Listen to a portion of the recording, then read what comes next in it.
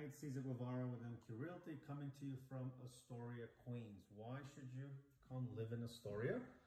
Because we're getting some beautiful apartments such as the one I am showing you now. This was just vacated. It has to be painted. The person that lived here loved to put holes on the wall. This is one of the things you do not want to do. You do not want to leave an apartment like this because the landlord is going to keep part of your security. Anyway, outside of the little holes, which will be repaired, you're looking at a really nice apartment. You're on the top floor. You're getting beautiful light. You actually get some views of the bridge. That would be the Triborough Bridge or the JFK Bridge.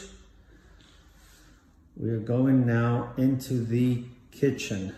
Kitchen is beautiful. Dude, it does not have a dishwasher. However, everything else you want in this style of kitchen.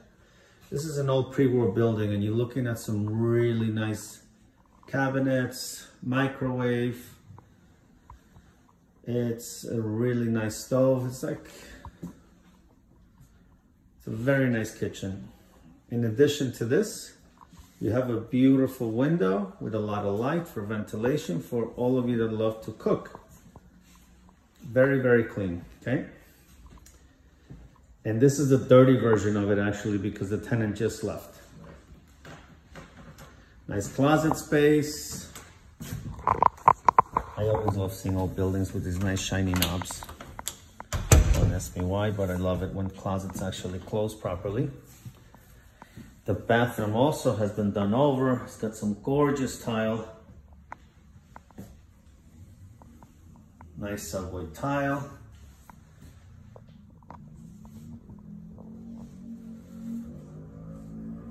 Only thing I don't like about this, you've got this little mark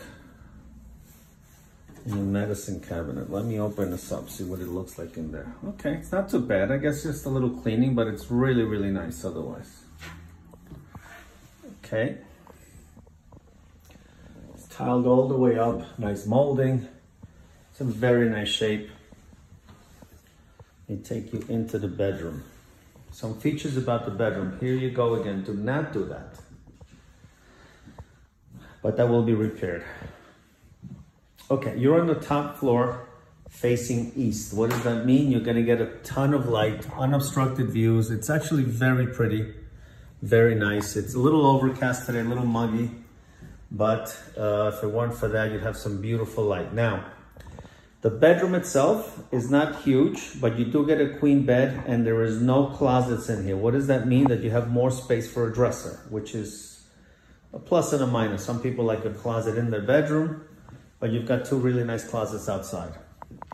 Hope you enjoyed this video. Again, it's MQ Realty, Cesar Guevara. If you want more information, please feel free to reach out to me at 917-523-4681.